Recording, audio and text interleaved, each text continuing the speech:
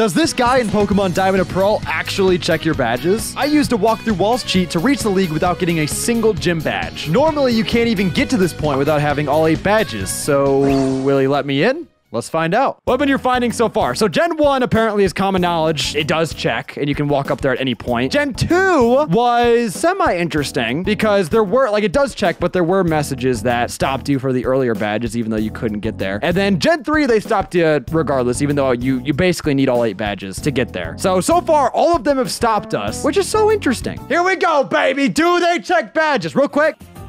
No badges. No badges at all. Let me confirm that you are qualified to challenge the Pokemon League. Examine the gym badges you gathered from Sinnoh. Say he's called... We have it! But we don't have it!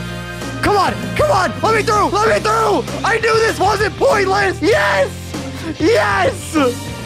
Yes!